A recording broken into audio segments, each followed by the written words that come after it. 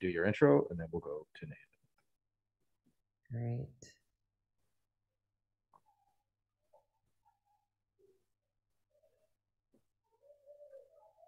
So you'll cue me when I'm supposed to. So good morning, everybody. Thanks so much for joining us this morning for the third of our lab walkthrough live event episodes. I'll just very quickly say that today we are up in the 6th floor of the library building here at Concordia University. We're joined by Nathan Brown, Associate Professor in the Department of English and the founder of the Center for Expanded Poetics, or CEP. And so on that note, I'll straight away pass it over to Nathan so that he could tell us about his current project. So over to you, Nathan. Hi there, I'm Nathan Brown, Canada Research Chair in Poetics, and this is the Center for Expanded Poetics. It's an interdisciplinary research lab which is focused on the study of relationships between poetry and the other arts, such as architecture, visual arts, cinema, and also the sciences. So I can show you around the lab. So the idea of the lab is to have two different spaces, one of which is for study of texts and objects and poetic traditions, artistic traditions that already exist, and also for the screening of films or the screening of visual works that students might make. And as you can see, there's an extensive library of 20th and 21st century poetry in particular, but also books on the visual arts, on conceptual art, on cinema, etc. So this is used as a study space and also as a space for seminars and guest speakers and a film screening space. There's a large touch screen here that we can use to study digital texts and that we can also use to model the projects that we make in the center. And I'll just show you the second room, and then we can talk a little bit about the research that we've been doing.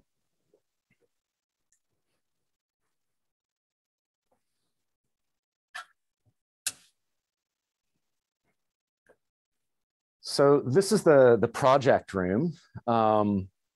And we have a few different pieces of equipment that allow us to do different things. This is an archival book scanner, which we've been using to, for example, digitize this Modernist journal, Transition, one of the most important journals of the Modernist avant-garde. So that's an ongoing project right now. And we've already digitized two journals from the 1960s and 70s, Caterpillar and Sulfur. So that's the way that we sort of study traditions and try to make them available through some of our archival work.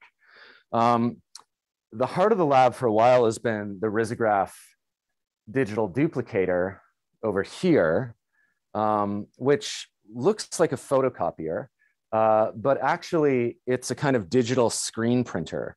And it uses these soy-based inks.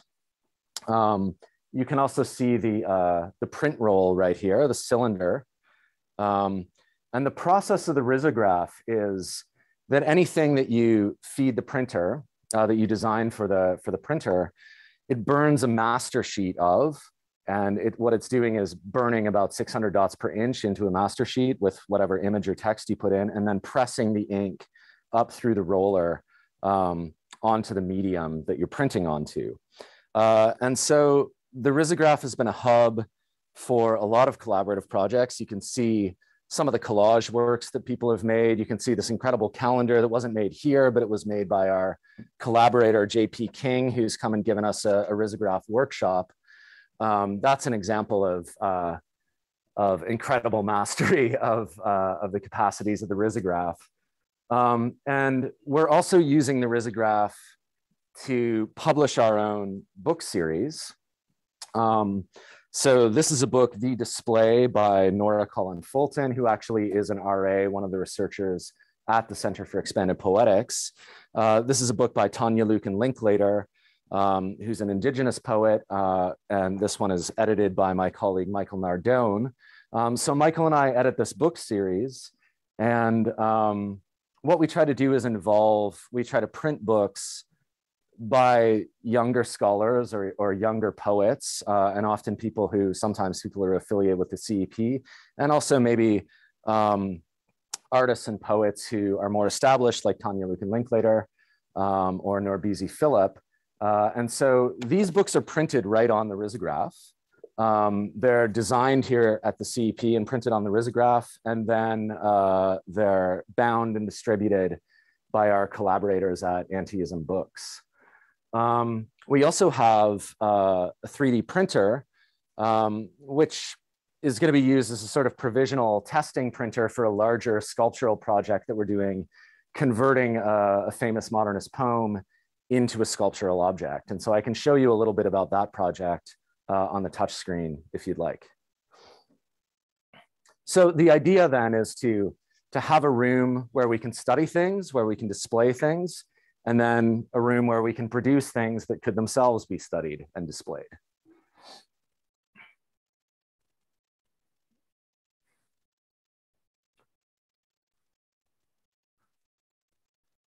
So should I give you some examples? Sure, that's great. Yeah. Okay. Especially this idea of translating Yeah. into sculpture. Okay.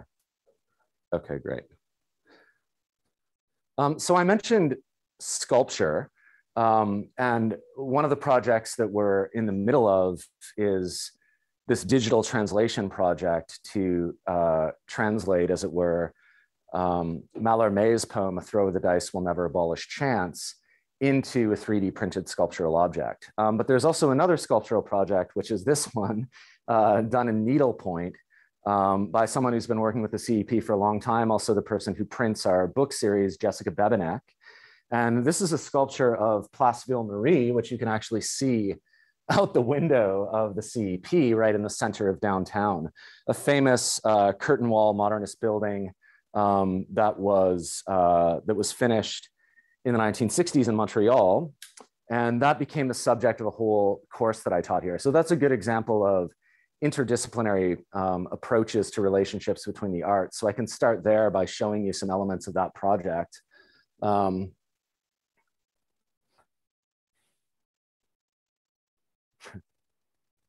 I'll wait until the camera comes off.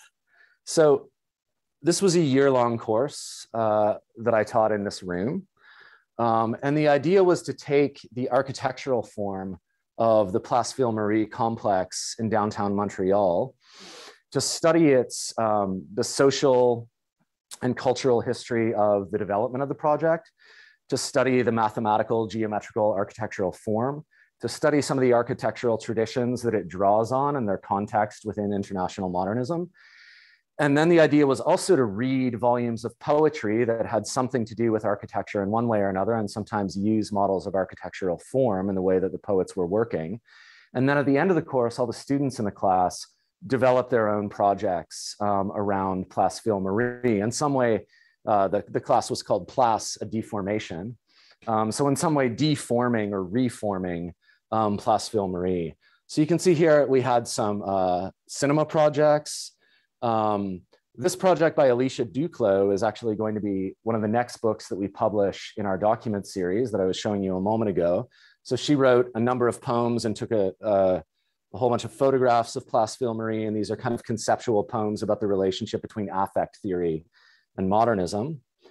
Some more cinema projects, and this was a great project, doing sound walks around the city that radiated out from the cruciform structure of Place Ville-Marie. So kind of poetic, theoretical excursions around Montreal, taking the geometry of the building as a starting point.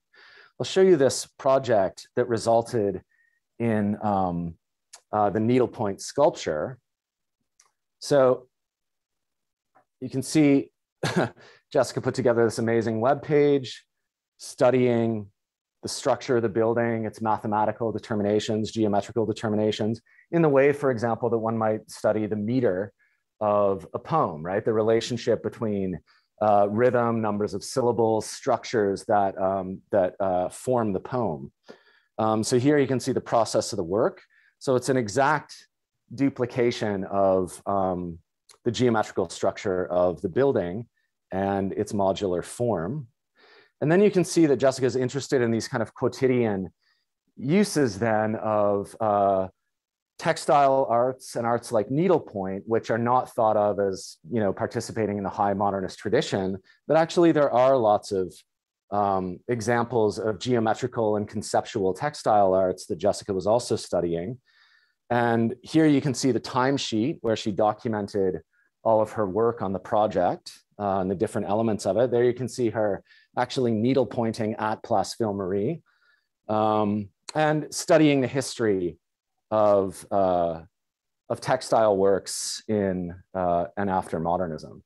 And all of that then resulted in this incredibly time-consuming final product, which is itself a sculptural work, but also a kind of quotidian work of needlepoint, sort of taking the high modernist tradition of architecture and converting it into a work that really has to do with other traditions, in particular of feminist art making.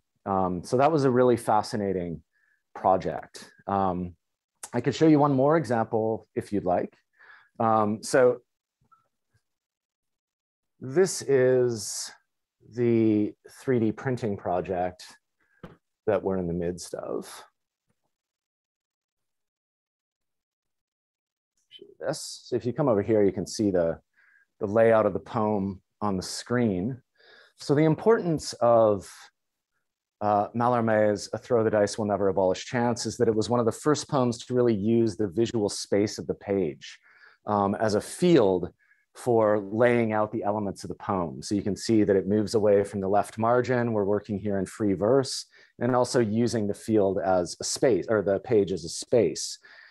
There's an interesting translation of the poem already by the artist Marcel Bruters, who's also a poet, taking the poem and just blacking out the words so that you get a geometrical space where you can just see the space of the page without the meaning of the words being at issue. And our project then is to convert the pages of the poem into drawing on the precedent of Bruters' transformation of the poem and actually to produce a sculptural object that will be about 12 feet high. So here you can see part of the process. We actually went back to study Mallarmé's original manuscripts, which are written on graph paper.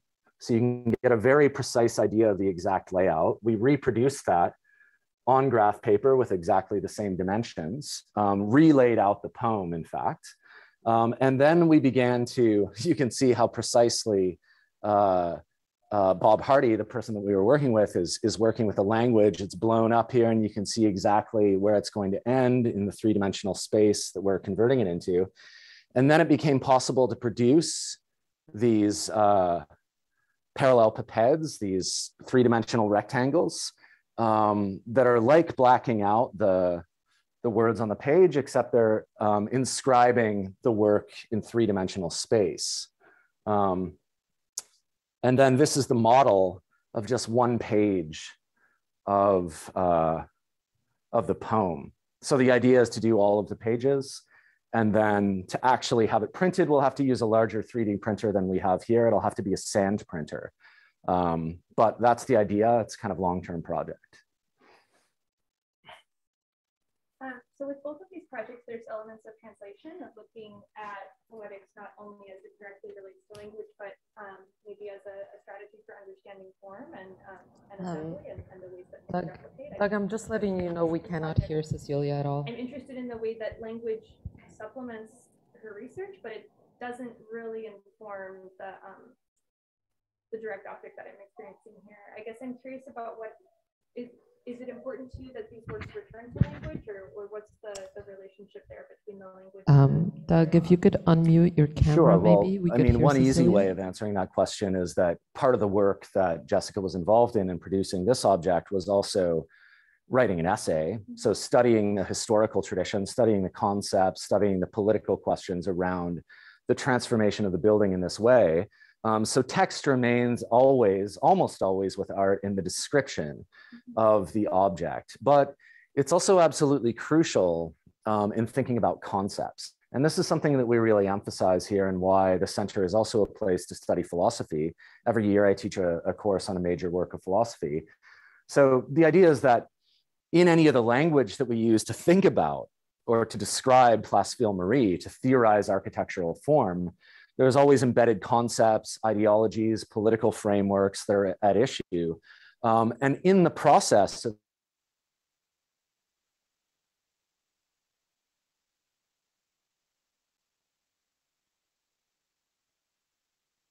histories as well. So here we can see that the language on the page is actually the spatial determination of the object that will be made. And in fact, when we finally produce this, we might leave a layer of text underneath. These will be stacked up. We might leave a layer of text underneath, see it here a little bit, the sculptural form of the three-dimensional rectangles, so that people will be able to see the relationship between the language on the page and those, and that sculptural form. But the idea here is that language is also something which is spatial. It's also something which is material, and that already has a kind of a visual and material form, even when we're just thinking about poems, for example, by Keats or Wordsworth. So we're trying to draw out that materiality, visuality, and perhaps spatial form of language in some of the projects. Oh, sure. Sorry about that.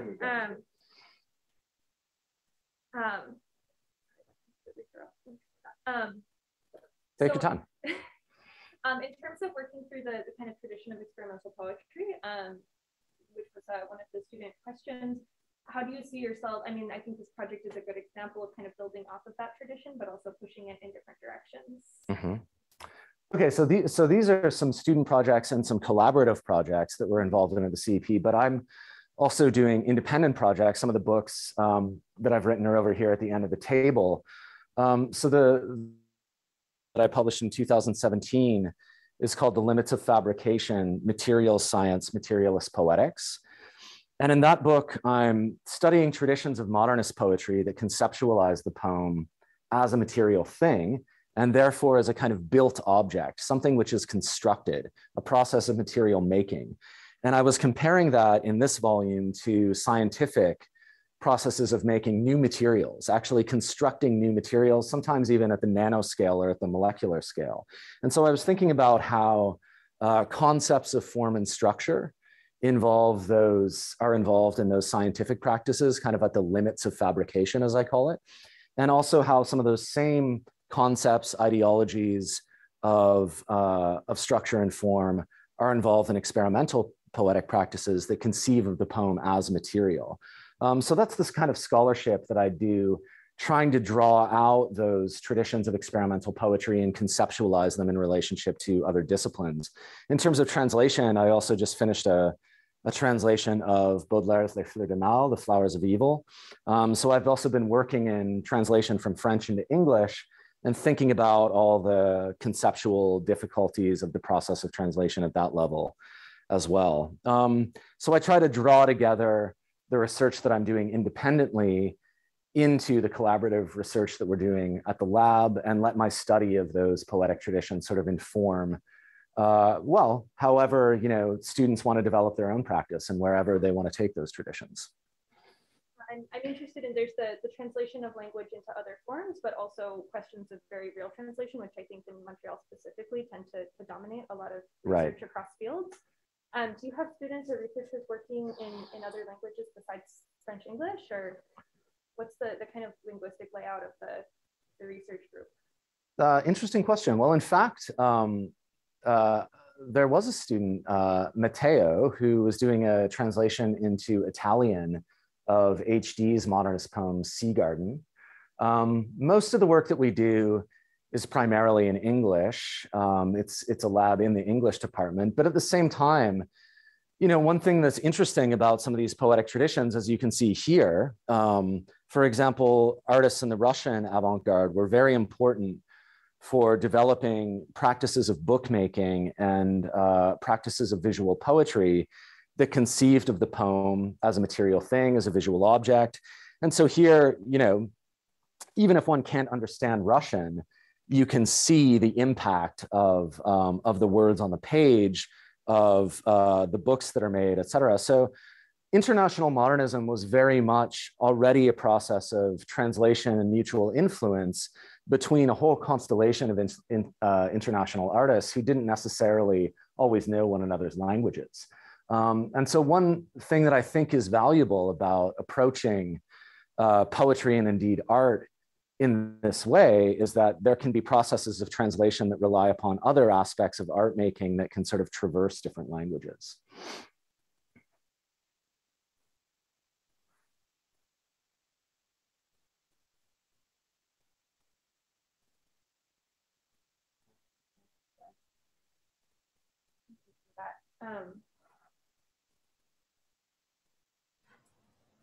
I guess I'm curious to hear more also about, you know, you've got this kind of very nuts and bolts material practice, obviously with the risograph and the archival work, but what are the other things that you would consider the core materials of the research group? Like how would you define the materiality of this this laboratory in a more, again, expanded sense? Well, I guess the materiality of the laboratory, let's say we're working between books, time-based media like cinema or like digital poetry. So then we have, for example, the touch screen to work on those elements or the projector to screen films. But also, you know, photography is interesting because on the one hand, we do have a suite of cameras and also cinema cameras so that people can produce poems at the intersection of text and image, like Alice Duclos' project on Place Ville Marie. And so the medium of photography really is light, you know, is vision. And at the same time, we're using digital cameras to scan these old modernist journals and reproduce those as digital flipbooks in a new format that's only available, you know, through the mediation of the internet. The risograph is interesting because there, the medium is really ink. And what's fascinating about the risograph is it's not a very precise printing technology. There are a lot of registration errors. There's a lot of imprecision in some of the, you know, in some of the pages. There's even a possibility that the ink can smudge and smear. And this is one of the reasons I think that designers and artists really value it as a printing technology. You're not, let's say, fully in control of exactly what you'll get out of it. And therefore there can be a process of sort of productive errors and the reconfiguration of one's practice in order to account for that. So, I mean, I guess in terms of what is the material, well, language, but also its translation into images, into ink that's at the boundary between, let's say, an image and a word, light, if we're talking about photography.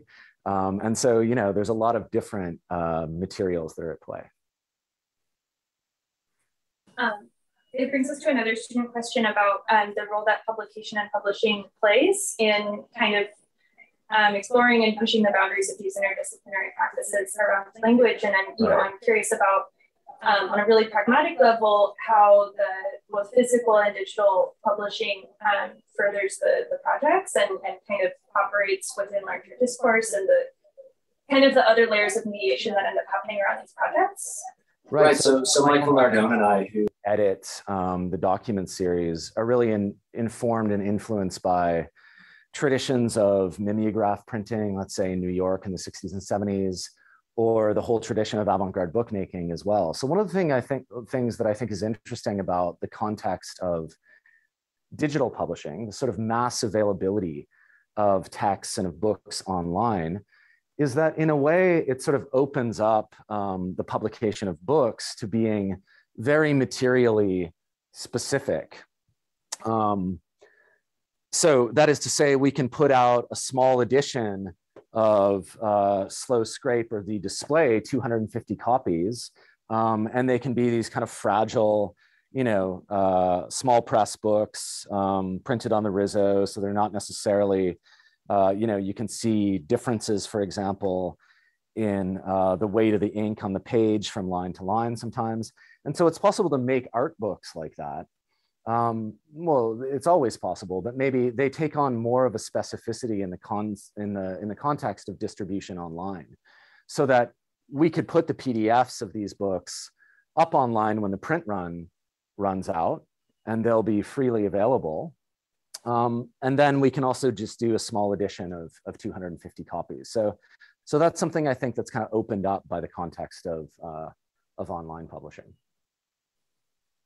And in terms of kind of facilitating that discourse, because I think the way that you broke down the role language plays in Justice Project, is keep returning to your example, is a great example of how relationship building and kind of dialogue and person-to-person interaction mediates so much our understanding of language and form and this idea of poetics. So what role does kind of the live element, the human element play in promoting this discourse around the publication projects? Yeah, so it's very important for me. Of course, let's say the research that I do that sort of was the ground of starting the center comes out of the study of 20th century experimental poetry and philosophy and avant-garde art. But it's very important to me to open up practices and projects about things that I don't know about. So I try to make sure that not everything in the center, revolves around my own research. So it's not like, for example, I've never published anything of my own on Place Ville-Marie.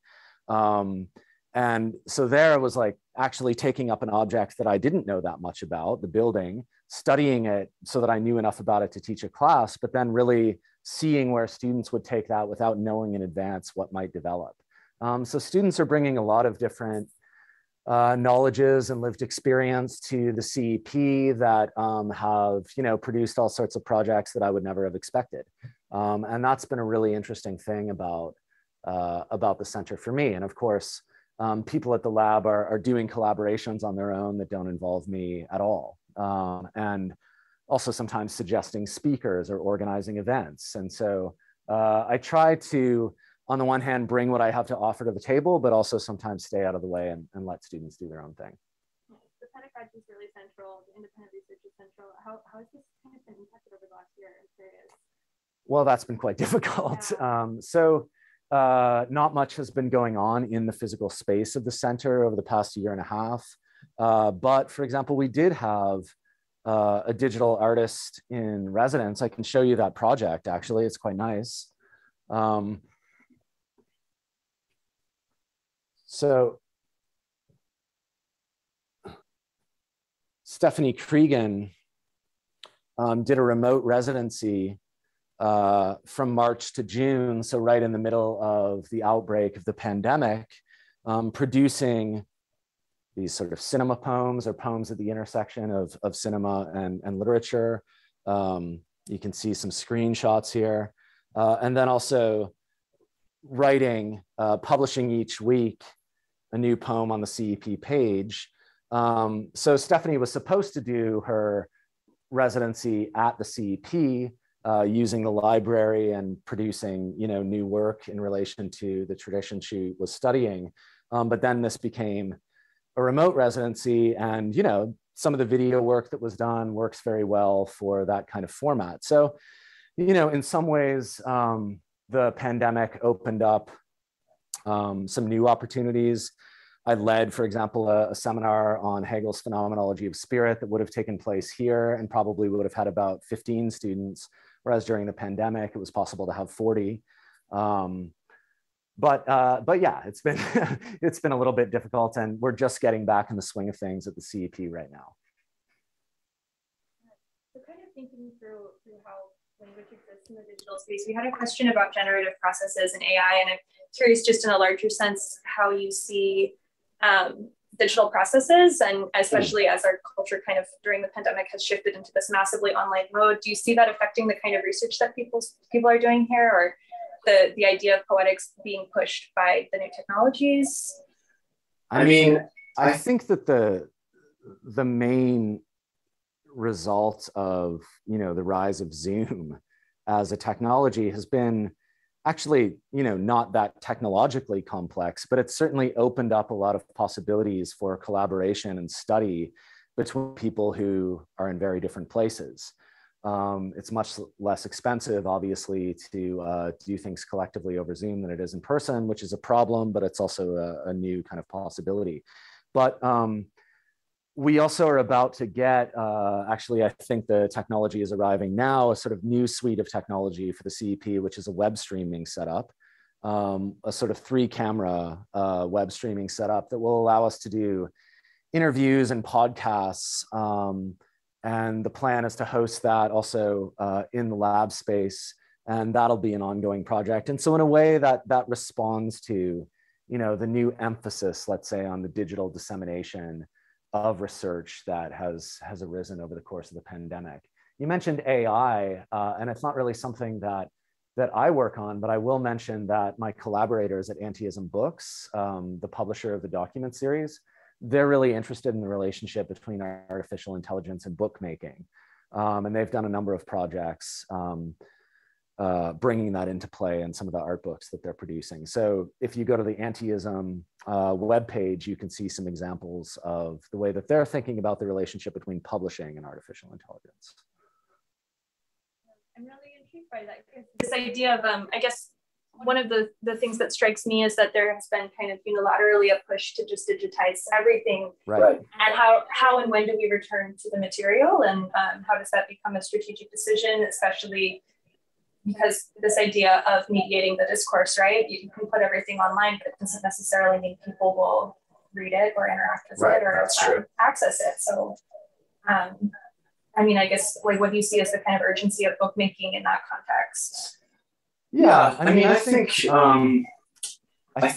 poetry has always been a marginal art form, for example, compared to cinema, or even compared to visual art, or even compared to the novel. So given that poetry, at least since, let's say, the first few decades of the 20th century, since maybe the rise of cinema, has been a very marginal art form, I think it's important to attach oneself to also sort of small press practices, marginal practices of art making that are kind of collective, that are not particularly expensive, that rely more on people's sort of energy and commitment than they do on a lot of money. We have some equipment here at the CEP, but actually the risograph is an extremely inexpensive printing technology, and that's another reason why so many people want to use it. So on Friday, we're going to have our first risograph workshop since the pandemic, which will be led by Jessica Bebenek. And so she'll be training us and some of the new students at the CEP in how to use the risograph. And I'm sure some new collaborations and projects will come out of that as well. So do you see some of the work as being kind of inherently collective in nature when you talk about that as part of small press practices? Yeah, absolutely. I mean, even just publishing a book, I mean, you're working with the author, you're working with the printer, you're working with the people doing layout and design, you're working with the binders, and you're working with distribution. So there's a lot of different elements, even of just publishing relatively simple books like the ones that we're putting out. And obviously then, the other context would be something like a year-long seminar where one takes a case study like the building Place Ville-Marie and makes it an object of mutual investigation, and then sees where everyone takes their ideas in different directions. So most things that happen at the CEP are collective to one degree or another. There's also some more solitary projects like, scanning these modernist journals. But then at the same time, there's usually at least 3 people involved in a project like that, moving back and forth between different elements. So yeah, we're always learning things from each other. And do you think there's practices of research and creation that have evolved that are kind of unique to this lab and this space?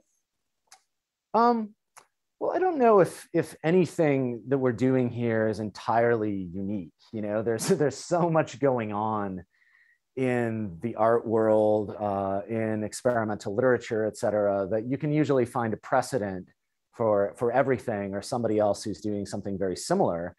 And so for me, it's less important to be doing something completely new than just to be developing, let's say, a particular context for what we're doing. So I think one thing that's been specific about the CEP is it's not actually technologically fancy, but it's just that we, do these philosophy courses. We have a lot of people coming in giving theory talks. So we try to really focus on understanding concepts, interrogating concepts, thinking about the critique of ideology, at the same time as we're engaging in these different practices. So maybe the CEP, it's not necessarily anything entirely new. The idea of studying poetry as an interdisciplinary practice certainly doesn't derive from this lab. It's essential to modernism, but it's more the project is more to cultivate a context in which it's really possible to do that, again, in ways that are unexpected. So I wouldn't have thought that textiles would be something that was going to be central to some of the work that's gone on in this lab. There's been a few different textiles projects. Like here's one converting a poetry reading. Here's one converting a poetry reading into a textile object that, you know, this looks like quite a simple object, but actually it involves all these layers of digital mediation, mapping out the texture of voices, different volumes and durations during the poetry reading and converting it into a textile. So, I mean, I have questions about this because I think this brings me back to that question of translation from earlier. Okay.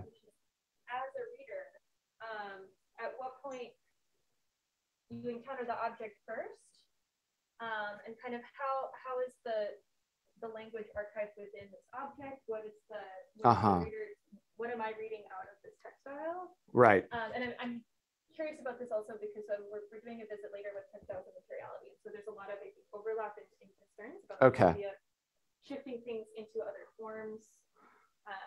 Okay, well, I can talk a little bit about this project. So this is a project by Joël Levesque, which was carried out, I believe, in 2016. Well, it was finished 2016. I think it began perhaps in 2015. And one thing that I think this really emphasizes is that there's never any one object within which we can say like the artwork exists or the poem exists. So this was a reading of Lisa Robertson's book, The Men. So you can say, okay, that book is the book, the language is on the page. But then as soon as you're reading it, you know, even if you're reading it silently, you're also thinking about it in your own way, interpreting in your own way.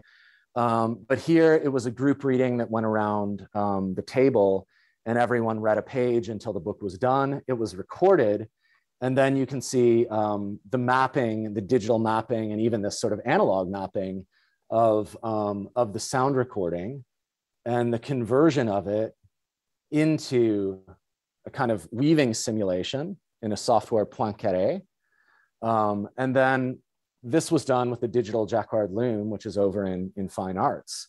So taking that digital information and turning it into this much sort of rougher but evocative textile work. And you can see all the threads on the back. You can see the texture of the piece here if you click to enlarge.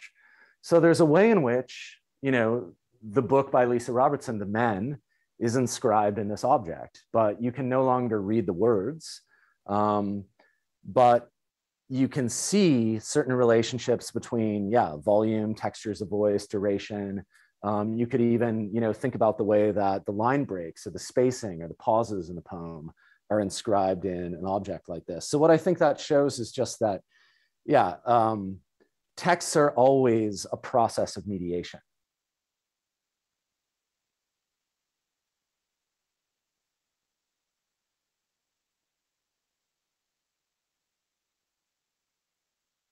And retranslation into other forms.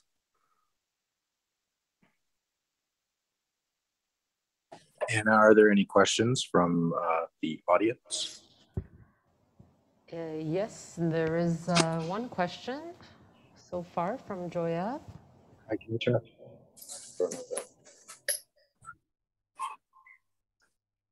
Will Cecilia be able to read it, or would you like me to read it out? We can hear you if you want to read it out now. You can hear me?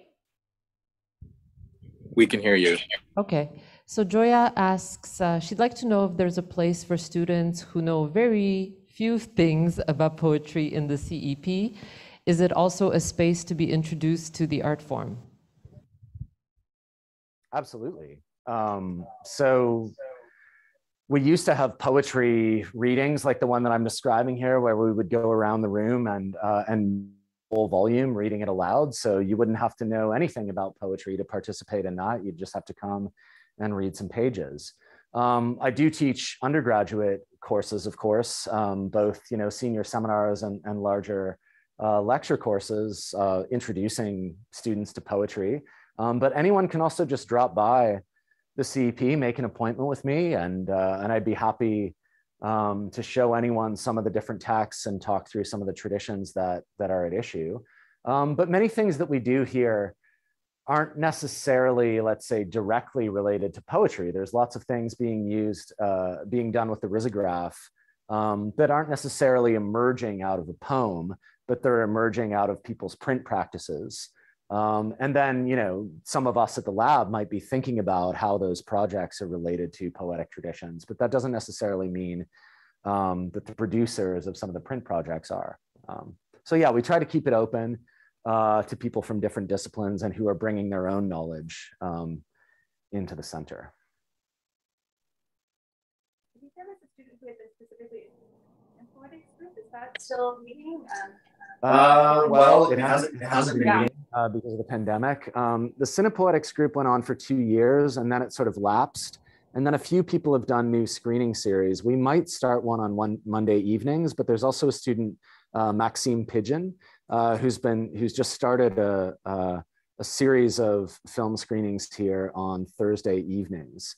So yeah, we should revive the Cinepoetics series post-pandemic. If I could, Anna, do we have any other? Sorry. Yep, there's Brian who thanks Nathan for his time. Thank you for your generosity, Nathan. We appreciate it. Brian's curious if he could attend a risograph workshop, if possible. Yes, we have this one on Friday, which I think is full, but in the future we'll have other risograph workshops. And again, we're just getting started again, so we'll probably have another workshop in November. And I think we'll have another workshop in January. So you can always contact me right through the CEP page. There's a contact form. And then we can be in touch about setting something up. Yep.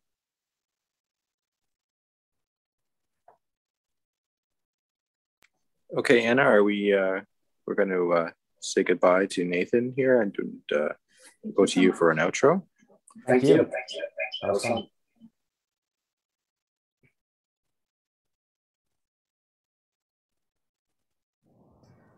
All right, thanks, Doug. Sorry, I'm just reading something else that's come into the chat here from Rebecca, who's one of the professors working with us in this live event, lab walkthrough series. So basically, she's inviting Nathan to join the class for drinks where they're going after class. So maybe we'll send that over to Nathan afterwards. Okay, maybe I'll say a thank you to everybody who joined us over the Zoom. Thank you to Nathan for the generosity of time, and we really appreciate getting this live walkabout tour of the facilities. It's been great to get up there again, and just seeing lots of thanks in the chat. So I think on that note, if there's no other kind of further questions, we will close up. And again, we'll remind folks that we do have a live stream of this available for all on our YouTube channel. So just look up Concordia University for Space and it should be the first thing that you see there. Okay, on that note, we'll close up the Zoom. So thanks everybody, take good care. See you next time. Thanks, Nathan. Thank you so much, everyone. Really appreciate your interest.